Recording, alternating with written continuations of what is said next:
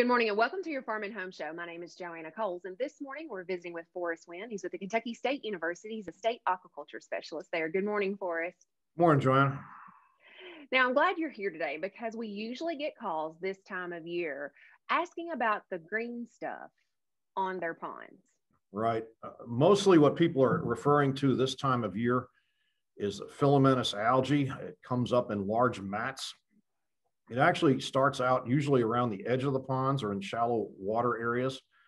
And the growth actually comes off the top, the bottom of the pond, but it forms these mats on top, and it's unsightly and hard to fish in and everything else. So people generally want rid of it. A little algae in the pond is fine and is actually good for the pond, but big mats of filamentous algae prevent use such as boating, fishing, and this sort of, and it's unsightly. So folks generally want to try to control it. It grows pretty rapidly, and it does. Seems like overnight it's covered your pond.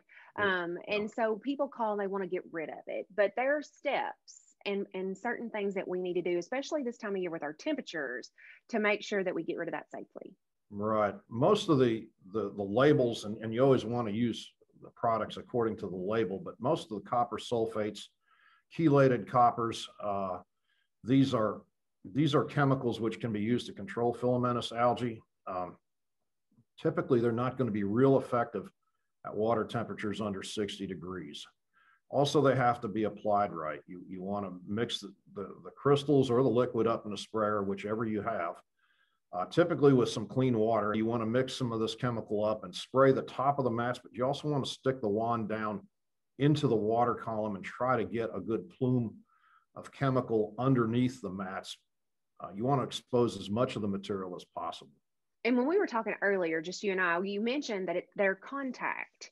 And Right. So we want to make sure that we get good contact on all Absolutely. of that. And the thing about it is it does create that mat, and you have like little strings kind of hanging off. And that's really important to kind of get under there and get good coverage so that we get control. But a lot of times it's not a one and done application. You have to stay on top of it.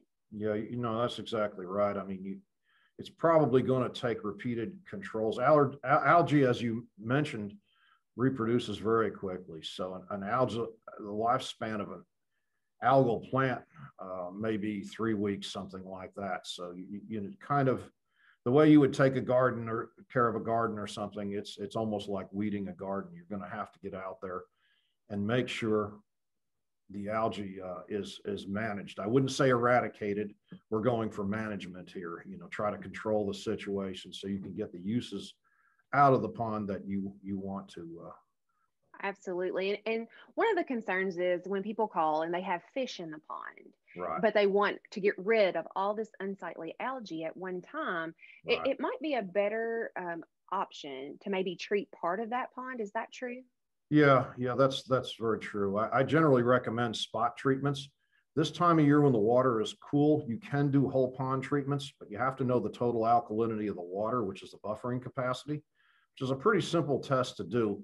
But then the pond depth and volume has to be calculated. It's a little more complicated. And if something goes wrong, you can create a toxicity problem in the pond when applying copper sulfate. So spot treatments allow the fish someplace else to seek refuge. They can swim away from the treated area, and you don't risk the problem of treating too much material, having it decay, and then having it deplete the dissolved oxygen in the water.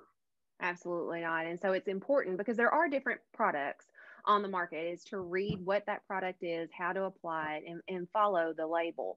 But the other thing is make sure that you're treating the right weed or the right problem, because we do have other pond weeds in the state. And so either bringing that into your extension office and getting that ID, and if we don't know what it is, we can send it to Forrest to get him to help us identify that. But certainly to go ahead and get started on the management, I like how you said that, of this particular problems in our ponds is super important.